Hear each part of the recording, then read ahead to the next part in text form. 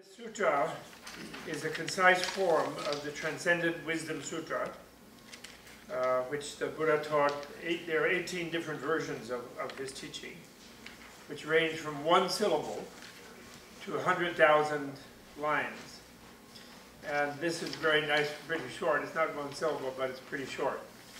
And this is the kind of the announcement of the reality, and I will give a little commentary on it as we go, but perhaps we will do this. This will be our inner science bit at the beginning of the classes, and it puts one in a good mood. And also there's a tradition in Tibetan that when you chant this sutra in a group, if there's any bad spirits hanging around, when they hear this sutra, they run away. And then you do a thing of going like this at the end 3 times, and that makes sure they go. And it's a funny story, you know, when the British invaded Tibet, and they killed quite a few people of the attempt of an army that the Tibetans stopped them out in the southern part, which failed very much. And then when they got to Lhasa, everybody was applauding, the British thought. But actually, they were making a last-ditch defense. Trying to make them leave. But it didn't work, unfortunately. Okay. Okay, so can we read this in? So you start by reading the titles. Okay. This will follow my lead, but don't just let me do it. Please, everyone chant. Okay? In Sanskrit. Whoa. Justin, what is this? Why is that going? Feedback. Because you guys don't have your mics on. What? You guys don't have your mics on? You have to have your mic on. You have to have your mic on your body, otherwise it catches up on the whole room. You're fine. It's Genla. What happened? Genla just needs to put his mic on before he turns it on. Oh. Otherwise it picks up all the ambient noise. Okay, in Sanskrit, Bhagavati, let's go. In Sanskrit, Bhagavati Prajna Paramita Hridaya. In Tibetan, Chogden Deva Sherapa Chinjingbo. In English, the Blessed Lady Buddha, Heart of Transcendent Wisdom. Thus did I hear on a special occasion, the Blessed Lord was dwelling on the Vulture Peak at Rajagurha, together with great communities of mendicants and bodhisattvas. At that time, the Blessed Lord entranced himself in the teaching samadhi called Illumination of the Profound.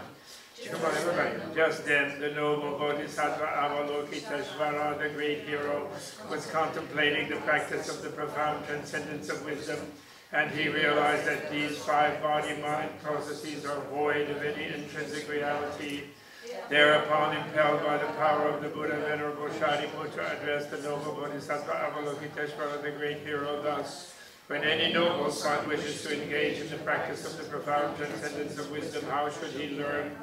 Then the noble Bodhisattva Avalokiteshvara, the great hero, addressed Venerable Shaladaputra thus: Shariputra, when any noble son or noble daughter wishes to engage in the practice of the profound transcendence of wisdom, he or she should realize it in this way. Those 5 body-mind processes should be truly realized to be void of any intrinsic reality. Matter is voidness, voidness is matter. Voidness is not other than matter, neither is matter other than voidness. Likewise, sensations, conceptions, mental functions, and consciousnesses are also void. Shariputra, likewise, all things are voidness, signless, uncreated, unceased, stainless, impeccable, undecreased, and unincreased. Shariputra, thus in voidness there are no matter, no sensation, no mentality, no form or color, no sound, no scent, no taste, no texture, no idea.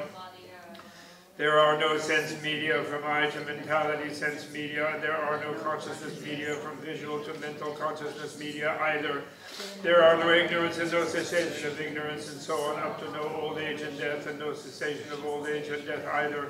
Likewise, there are no suffering, no origination, no cessation, no path, no intuitive wisdom, no attainment, and no non-attainment either. Come on, Park, I don't see it. Therefore, Shariputra, because the Bodhisattva is without attainment. He lives in reliance on transcendent wisdom, and her spirit is unobscured and free of fear. passing far beyond all confusion, she ultimately succeeds in nirvana. And all the Buddhas who live in past, present, and future rely on transcendent wisdom to reach manifestly perfect Buddhahood and unexcelled perfect enlightenment. Such being so, there is the mantra of transcendent wisdom, the unexcelled mantra, the uniquely universal mantra, the mantra that eradicates all suffering. It is not false and should be known as truth, the transcendent wisdom mantra, as follows: Tanyata, Om Gate Gate Para Gate Para Samgate Bodhi Swaha 3 times. Om Gate Gate Para Gate Para Samgate Bodhi Swaha. Om Gate Gate Para Gate Para Samgate Bodhi Swaha. Shariputra, thus should the Bodhisattva, the great hero, learn the profound transcendence of wisdom. Thereupon the Blessed Lord arose from that samadhi and applauded the noble Bodhisattva Avalokiteshvara, the great hero. Excellent, excellent, noble son, so it is, so it is. Once you practice the profound transcendence of wisdom in just the way you have taught it, and even the transcendent Buddhas will joyfully congratulate you. When the Blessed Lord had spoken thus, the Venerable Shara Datiputra, the noble Bodhisattva Avalokiteshvara, the great hero, everyone in that audience and the whole world, with its gods, humans, titans, and fairies, rejoiced, and all applauded what the Buddha said. Okay, then clap 3 times. Very good. Very good. So now there's no bad spirits in the whole place.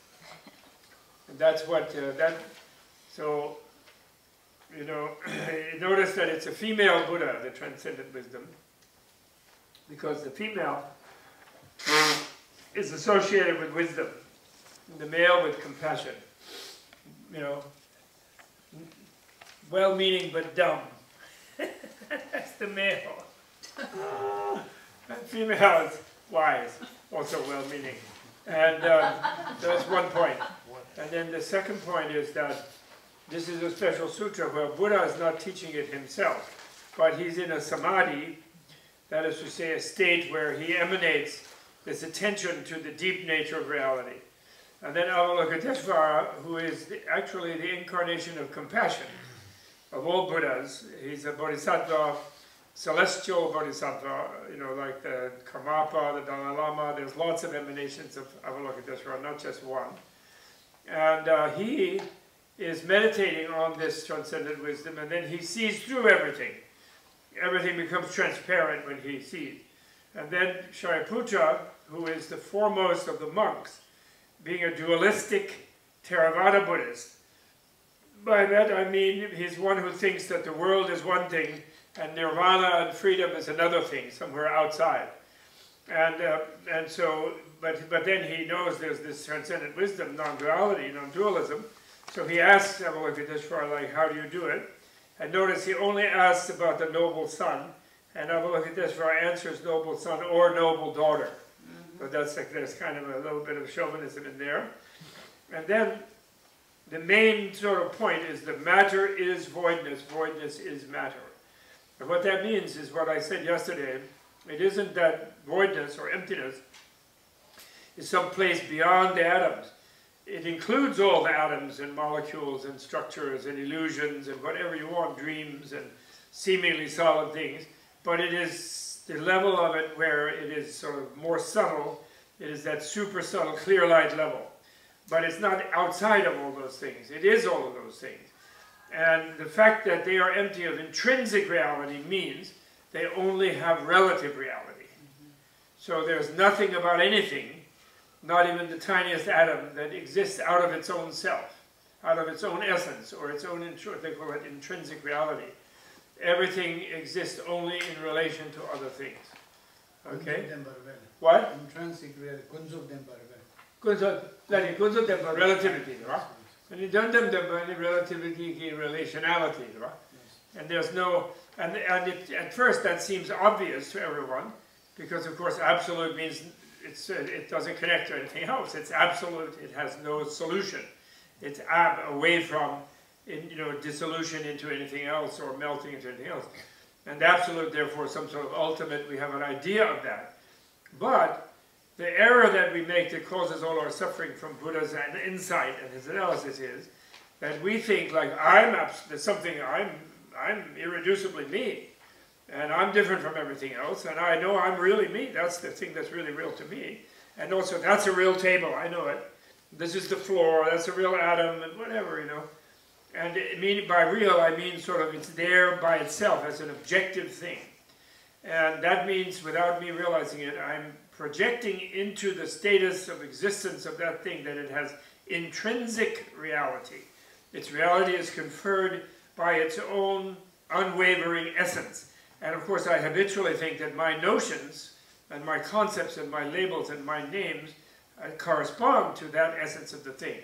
You know, like Plato's ideas or all kinds of other concepts that people have come up in history.